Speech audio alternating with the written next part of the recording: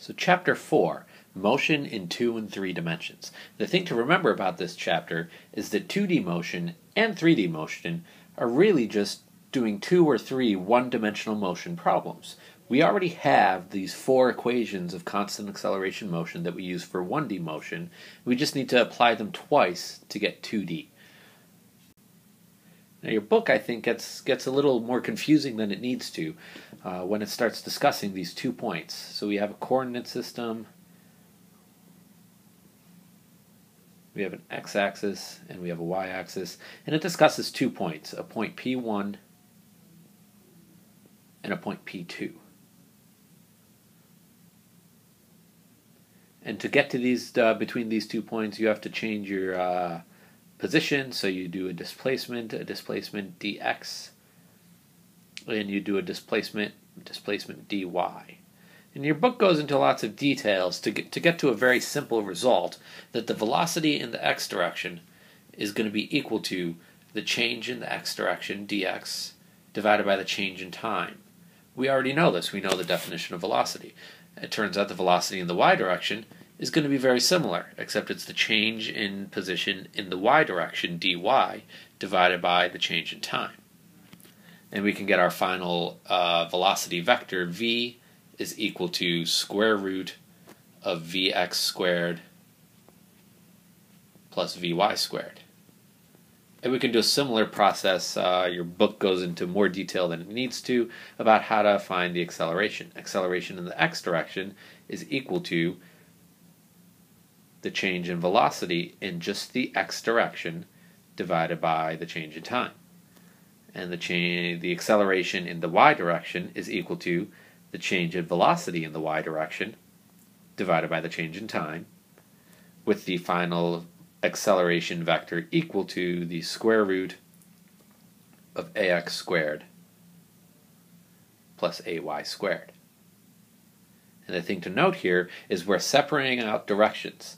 We have things happening in the x direction and things happening in the y direction. And it turns out a very useful property of motion in 2 and 3 dimensions is that we can separate these. We can always separate the x from the y. The x direction is separate from the y direction. Now, before we get too involved into separating out this x and y motion, we have a subtle little aside to make regarding the acceleration and its definition as being equal to the change in velocity over the change in time. Let's say we have something going at a constant speed. That means that the velocity magnitude isn't changing. But if it's changing direction, then that means we have an acceleration. This is described in example 1, where we have a car, I believe. We have a car, and it's on a road, and it's taking a turn. Here's my road, here's my car, and I'm driving along at a constant velocity. But there's something important that's happening here that has to do with this little arrow. I am changing my direction the whole way that I'm keeping my constant speed around this curve. Since my direction is changing, my velocity is changing, and I have an acceleration. This will become important later on in the chapter. To review this and make sure you understand it, look at example 1 and check up number 4.1, numbers 1 through 3. Okay, getting back to the key points of this chapter, separating motion into x and y, or potentially z direction if we have a 3-dimensional case. We can generalize all of our vectors that we know about. We can generalize position vector. Here I'm going to describe it as an r, is going to be equal to something happening, some magnitude in the x direction times I hat, plus some magnitude in the y direction, so that's going to be j hat, plus some magnitude in the z direction, that's going to be called k hat. We can do this with velocity. We can generalize our velocity vector to work in 3 dimensions. We have some vx in the I hat direction, plus some vy in the j hat direction, plus some vz in the k hat direction. And finally, we can do this with acceleration. Acceleration is going to be equal to acceleration in the x direction the I hat plus acceleration y in the j hat plus acceleration z in the k hat. And we have general vectors for all possible dimensions. And the really nice thing that we're going to be able to do, we're going to be able to separate these vectors and only operate on things that happen in each direction. So I direction is going to be separate from the j direction, is going to be separate from the k direction. It means we might have to do multiple steps to a problem, but the approach is going to be exactly the same as we've done in the previous chapters. So what we're going to do a lot of in this chapter is solving projectile motion. This is the prototypical example of motion in 2 dimensions. What we have with projectiles is I have maybe a ball, and I'm going to throw it in the air. And it's going to move in an arc-like path, reach the top of its path, and then come falling back down in this specific shape. This shape is called a parabola. This type of motion is happening in 2 dimensions. If I draw my coordinate system, I can see that I have some motion in the x direction and I have some motion up in the y direction. To solve this problem seems like it would be very difficult, but we can actually solve it all with 1D motion, 1D equations. All I have to do is separate out what's going on in the x direction and what is going on in the y direction. And I do that with the kinematic equations. So I will write down in the x direction, what is my change in position? My change in position, change in x, I can solve with an equation equal to 1/2 v initial in the x direction plus v final in the x direction times delta t. I have another different equation I can use to find the change in position in the x direction. It's going to be equal to the initial velocity in the x direction times delta t plus 1/2 times ax, the acceleration in the x direction, times delta t squared. So what you'll notice is I'm just writing down the kinematic equations that we already know, that we've already been tested on. Vx, the final velocity in the x direction, is the initial velocity in the x direction plus the acceleration in the x direction times delta t. And finally, I can do the acceleration in the x direction times the change in x is equal to 1/2 times the final velocity in the x direction squared minus the initial velocity in the x direction squared.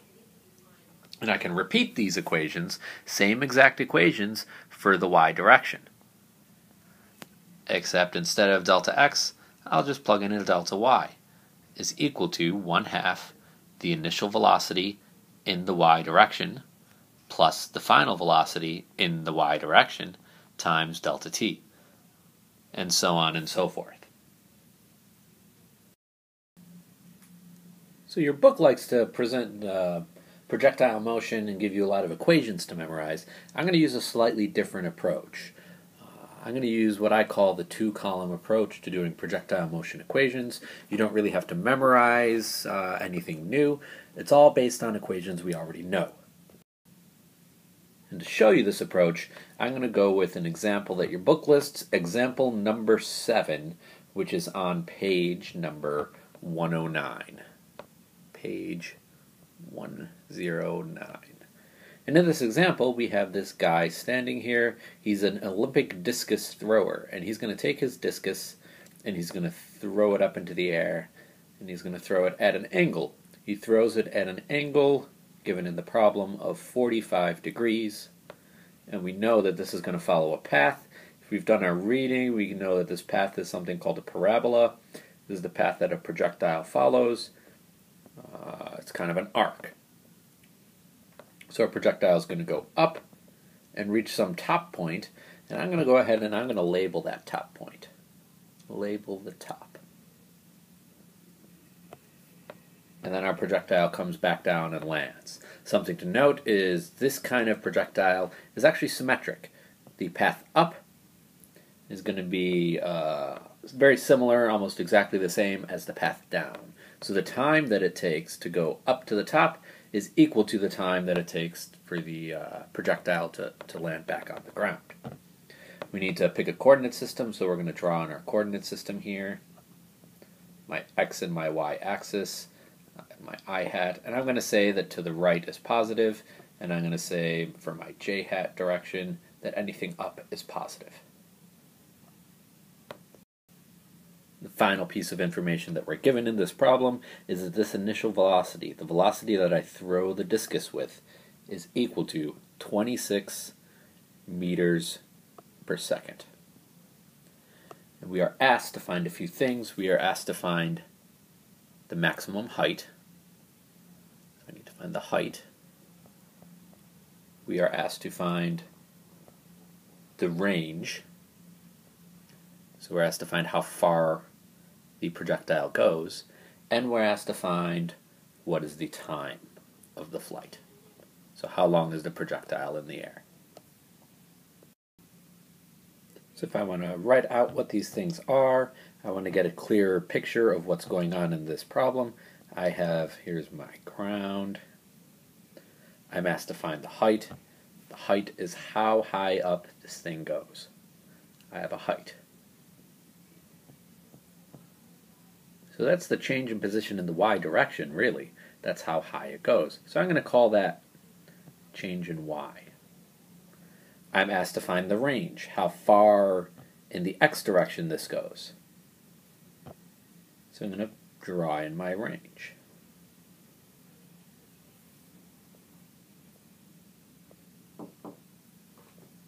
And that is going to be delta x. We have a nice big picture on slide number 5, and we'll repeat this picture right here, just in a smaller form, so that we can refer back to it occasionally. That little guy standing here throws his discus, and it has an arc-like path. And we know that this angle that it arcs with is 45 degrees. And we know this velocity that it leaves with is 26 meters per second. And we know we reach a top of our path. It travels some range, delta x, and some height, delta y. And the key to solving these kinds of projectile problems is to recognize that the x and y are separate. X and y are separate. All the motion in the x direction depends only on what's happening in the x direction, and all the motion in the y direction depends only on the y direction. So I like to do a two-column approach where I separate things out into x direction and the y direction. And I just write down all the variables that I might possibly be interested in. So in the x direction I have delta x. And I don't know what that is. And I have a delta y. It's going to be the height. I don't know what that is.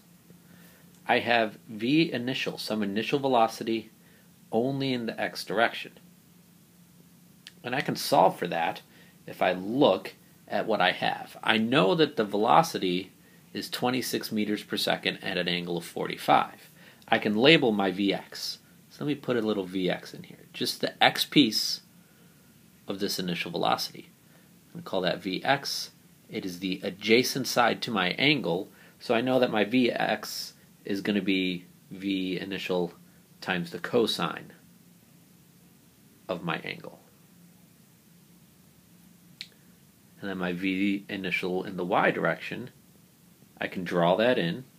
V initial in the y direction, coming up here, and I'm on the opposite side of this triangle that I can draw with my initial velocity, and I find that V0y is V0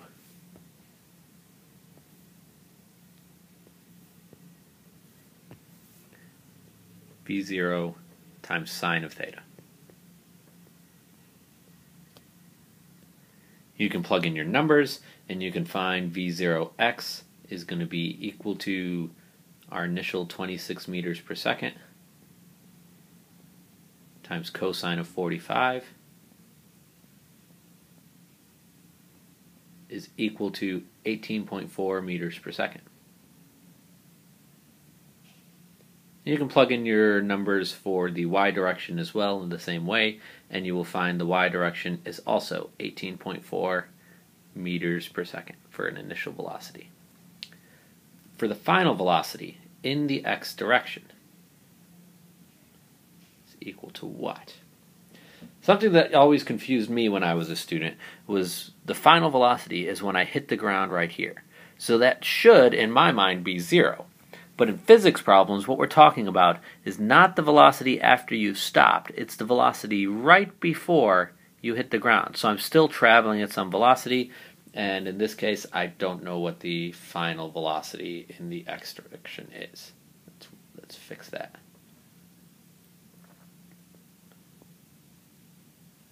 The final velocity in the x direction, and I don't know what that is. Final velocity in the y direction, this is one of the subtle things that the book tries to tell you to memorize. And it gives you very specific situations where you can do it. I prefer to do things this way, where the final velocity at the top of my path.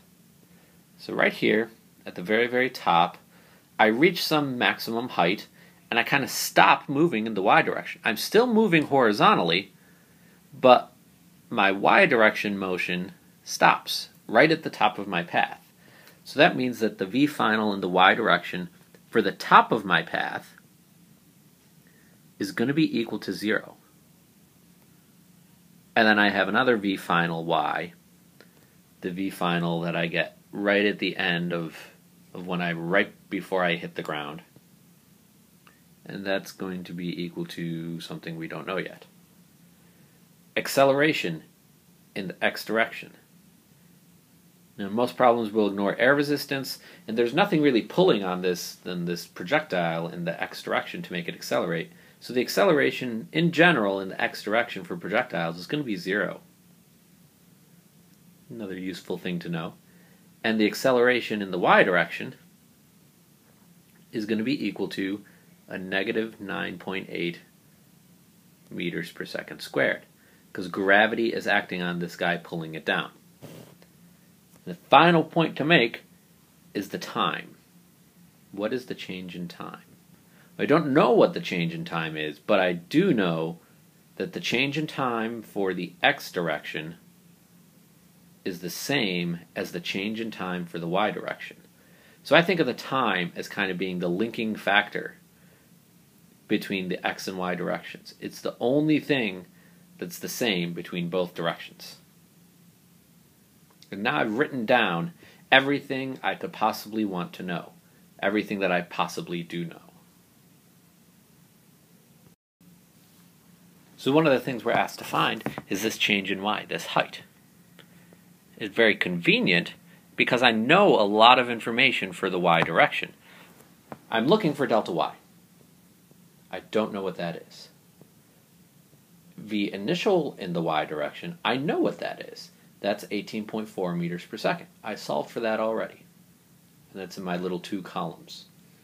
My final velocity in the y direction, I don't know what it is when I hit the ground, but I do know what it is at the top. And the top is where I reach my maximum height.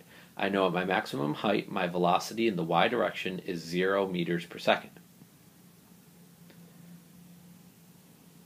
I know my acceleration is equal to negative 9.8 meters per second squared. Gravity is acting on this, pulling it down. Acceleration in the y direction is negative 9.8 meters per second squared. And I still don't know what the time is. Change in time equals something.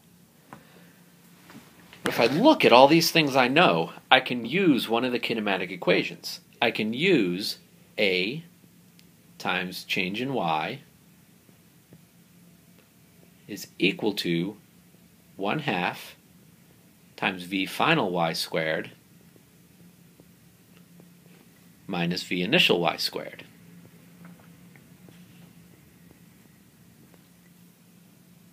I solve this for change in y, so I divide both sides by a, and I get my equation, change in y, the height that I'm looking for is equal to 1/2 times the final velocity in the y direction squared minus the initial velocity in the y direction squared all divided by the acceleration. And now I can just plug and chug all my numbers. Change in y equals 1/2. The final velocity in the y direction squared is 0 minus the initial velocity, 18.4 meters per second. And I square that. And then divide everything through by negative 9.8 meters per second squared. My negative up top will cancel with my negative down bottom, and I get delta y, when I plug this into a calculator, is equal to 17.3 meters. So that is the maximum height that I can reach. And I've finished 1/3 of the problem. If we go back to the problem, what else do we need to find? We need to find the range of this projectile, and we need to find the total time it's in the air. So what should we look at first? Let's look at what we know. In the x direction, I don't know delta x, I don't know v final in the x direction, and I don't know change of time. In the y direction, the only thing I really don't know is the change in time. So I'm going to say let's concentrate on the delta y direction where I know a bunch of stuff, a bunch of information, and see what I can find. I can probably find a delta t. So let me find a delta t using my kinematic equations. So what kinematic equation do I want to use? I can use Vf in the y direction is equal to V0 in the y direction plus A in the y direction times change in t.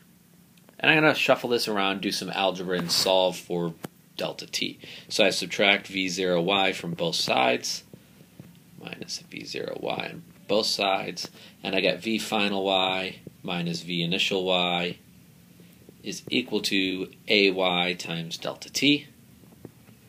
I can divide both sides by AY. My AY is going to cancel on the right side, divide by AY on the left, and I get my equation for delta t is equal to VF minus V0y, all divided by A in the y direction. I can plug in all of the numbers that I have, and I find delta t is equal to V final was 0 minus V initial is 18.4 meters per second,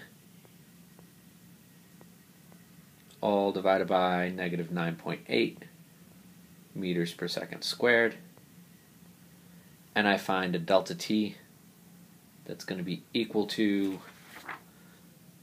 1.88 seconds.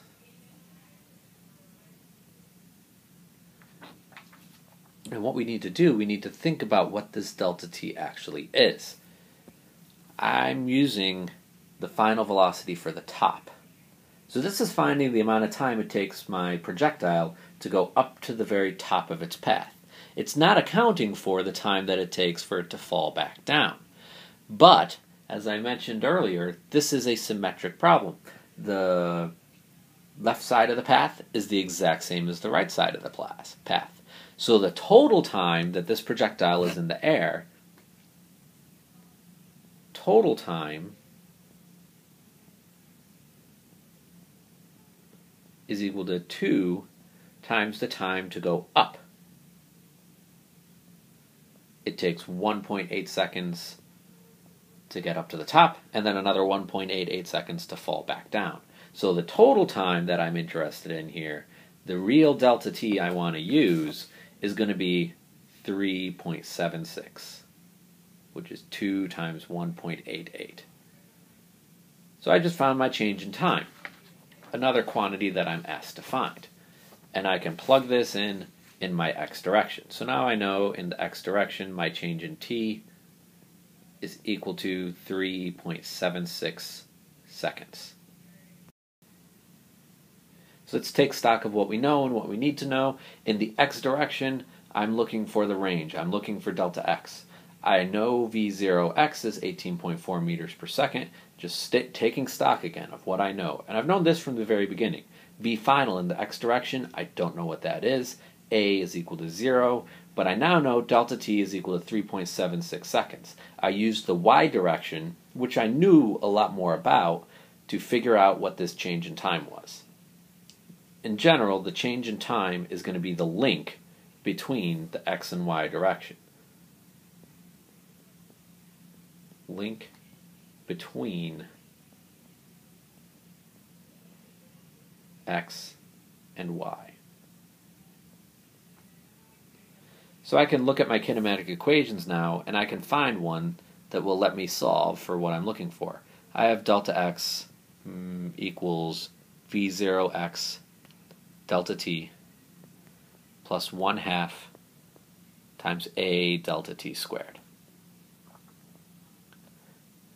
And now I can just plug and chug in all my numbers. Delta x equals 18.4 meters per second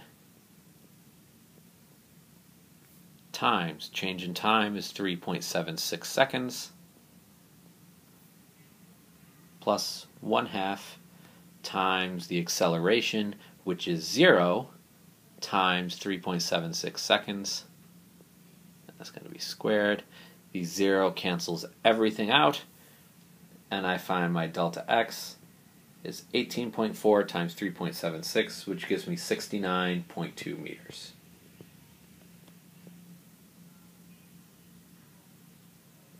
The only suggestion I can make regarding finding the right equation to use is to look at what you know and find an equation that involves what you know. The best practice to get good at this is to literally just practice. Solve your homework problems, and you'll be able to eventually pick out that this is the correct equation to use. Practice will make perfect. So we've got a little bit of a random inclusion here in the chapter, something called uniform circular motion. And in uniform circular motion, we have an object moving in a circle. So I can pick the velocity out at this point on the circle, and the velocity is tangent to the circle at that point, so my velocity is going up. Maybe call that v3. I can pick another point over here, my velocity, it can be the same exact magnitude velocity, but it's going off at kind of this angle. Call that v2. I can have a velocity up here. Along the circle, I draw a tangent to that circle. Maybe my velocity is going in that direction, v1. Now the magnitudes of all these velocities, v1 is equal to the magnitude of v2.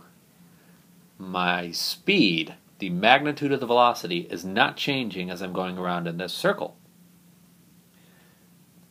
Magnitudes are all equal.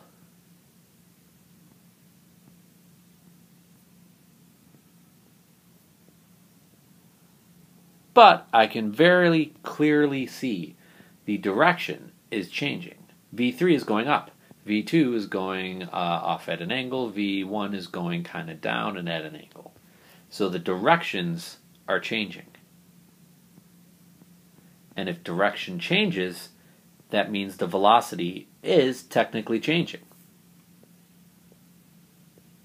And if the velocity changes, then we have an acceleration. And for uniform circular motion, this acceleration is called A, and I'm going to label it with a little c, which is going to stand for centripetal.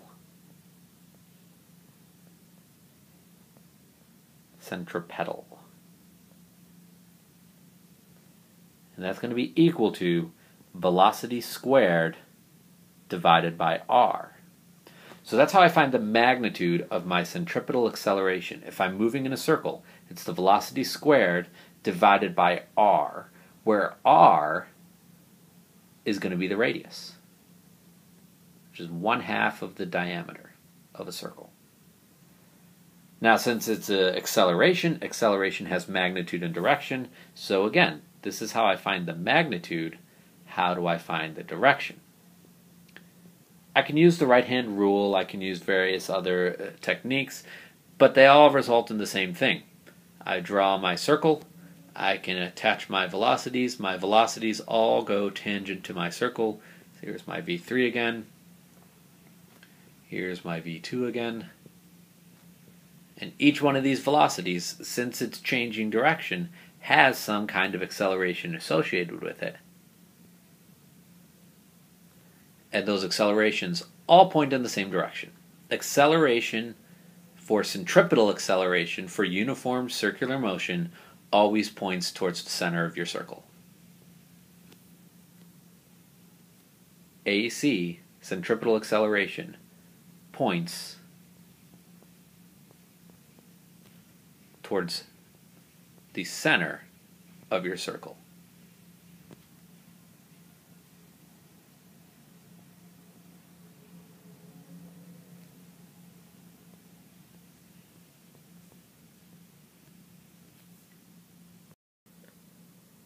The final part of Chapter 4 discusses how motion is all relative, and it does this by talking about reference frames. So we have two different reference frames. We have one reference frame that's at rest, and we have a second reference frame that's moving. In your book, the example is the reference frame at rest is the shore, the reference frame that's moving is a ship. And then we also have another third object. We have this boat that's moving relative to our moving reference frame, which is also moving relative to our rest reference frame. So we have multiple different things moving, and they're all moving relative to each other. The book uses this to derive the concept of Galilean velocity addition. It's a specific way to add velocities.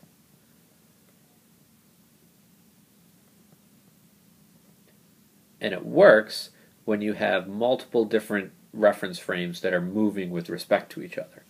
And they present this equation: V is equal to V prime plus a capital V0.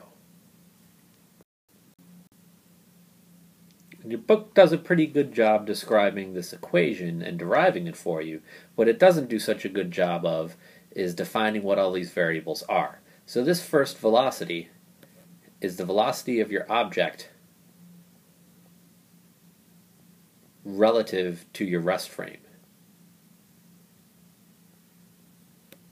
So it's the object in the rest frame. Object in the rest frame.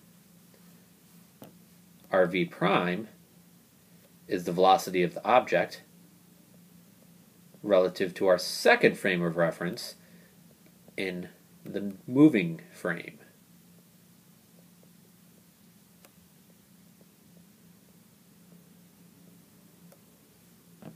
And finally, we have this big V. This big V is the velocity of the moving frame.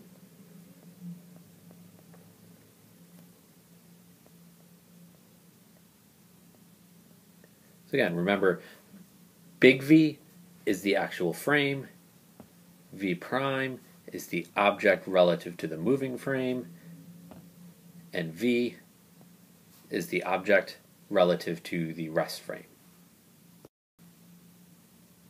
So let's try to understand relative motion and how it actually is useful with an example. Let's say I'm in a boat. I have a boat on one side of the shore and I want to make it across to the other. Now I take my boat and I start sailing across in the, I'm going to call it east. We can also think of it as the I-hat direction. So I shoot my boat directly across this stream. My goal is to land exactly across from where I started. And I have some initial velocity of my object with respect to the water, and that's going to be 18 kilometers per hour in entirely the I-hat direction. Now this water has some flow. It's a moving reference frame. It has some speed associated with it. So when I send my boat across, it's subjected to this current. This current is going to make my boat change directions. I think we can all see that the boat isn't going to go directly across. It's going to end up moving slightly at a slanted path. This current is going to drag my boat up, and I'm going to land way up here, far away from where I intended to. Because of this stream of water, this current, let's call it the Gulf Stream, and we'll say the current is about 4.8 kilometers per hour in the J-hat direction. So let's trace out what my resultant velocity actually ends up being. I end up with this velocity vector. This velocity vector is going to be a combination of my boat velocity mixed in with my current velocity, which drags me up. And I can write out a vector that represents this velocity. This v is going to be equal to the speed of my boat across the water, 18 kilometers per hour. And that's going to be in the I-hat direction, plus the speed that the current exerts on my boat, 4.8 kilometers per hour. And that's going to be in the j-hat direction. So now I have my final vector. This is the resultant velocity that I have, and I can see that it looks very, very similar to an equation I already know. If I plug in that my Gulf Stream is the speed of my moving reference frame, and with our previous equation, our equation for Galilean addition, this was a big V with a little zero next to it. And for my object with respect to the water, this had a very specific label. An object with respect to the moving reference frame was V prime. And if we recall what the equation was for Galilean velocity addition, V is equal to V prime plus V0, which is the exact same equation that we just found without having to know the equation for Galilean velocity addition. We just kind of intuitively did the equation, because I think this example makes a lot of sense. We can tell that the boat tries to sail directly across, but the current drags it upstream, and it ends up landing higher up than it otherwise would have. So we have our Galilean velocity addition that gave us our velocity resultant vector is 18 kilometers per hour in the I-hat direction. That's the velocity of the boat. We'll label this V prime, plus the velocity of the current that's dragging us up and results in us landing a little bit higher, a little bit off from our goal, and we'll call that V0. Now, to figure out what this resultant velocity magnitude is, I can see that I have a right triangle here. So I can take the x component squared plus the y component squared to give me the square of my velocity. So I use Pythagorean theorem to find my velocity is going to be equal to the square root of the x component squared, here is 18, plus the y component squared, here is 4.8, and I take that square root. And I find my velocity is equal to 18.6 kilometers per hour. But I'm not done yet, because velocity is a vector. This is only the magnitude, so I need to find what the direction of this is. I can do that by labeling my angle. Here's my angle. I can see that I want to use the tangent of this angle is going to be the opposite side, V0, over the adjacent side, V prime. I can plug in my numbers and find theta is equal to the arctangent, or the inverse tangent, of V0, which is 4.8, divided by V prime, which is 18. And I find a theta equal to 15 degrees. So think about this problem, think about this relative motion example, and consider the following challenge question. Where do I aim the boat if I want to end up directly across from where I started? Think about that, use the book, see if you can figure out the answer, and we'll discuss this in class.